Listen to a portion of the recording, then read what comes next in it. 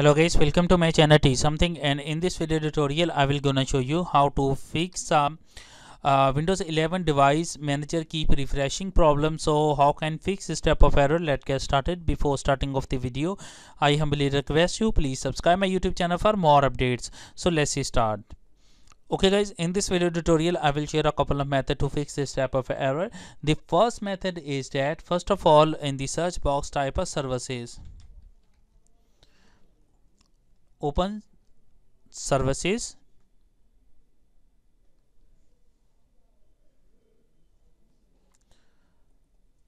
First out, find out a SSDP.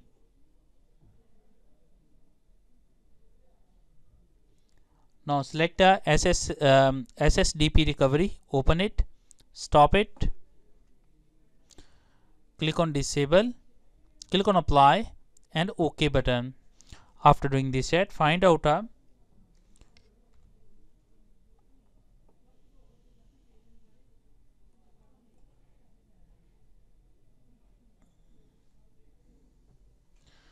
after that, select a problem reports control panel support. Open it.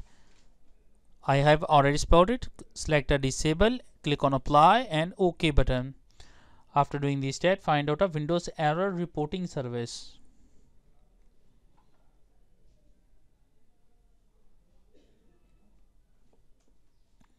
Open it, stop it, select a disable, click on apply and OK button.